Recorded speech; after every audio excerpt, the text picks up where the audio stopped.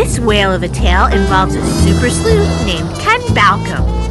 He spies on killer whales in the American state of Washington using this really high-powered telescope. He also drops microphones in the water so he can hear what they're up to. Let's listen in. Yep, that's killer whale lingo. It's a very difficult language for humans to understand. Some people study it for years. Ken knows all the gang members by sight. This pod is led by a real character. Goes by the name of Granny.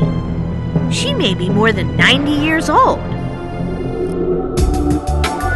But one morning in May, Ken encounters a very mysterious event. Suddenly, a group of porpoises start racing out of the area. Then Granny's clan heads towards shore, like they're going to swim onto the beach. Why are these marine mammals acting so crazy? Ken spots an important clue. There's a U.S. naval ship nearby, and it's sending out sonar waves.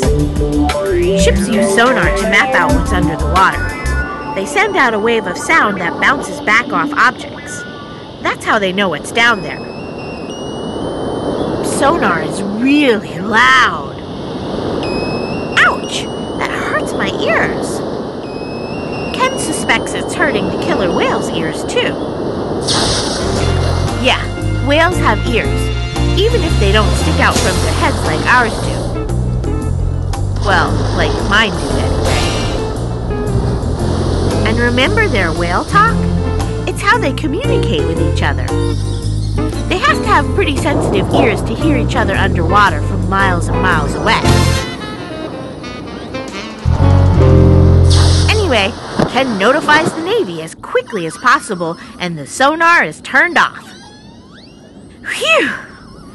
Great detective work by Ken and other agents has shown that sonar can really hurt whales, especially the really powerful sonar used by naval ships.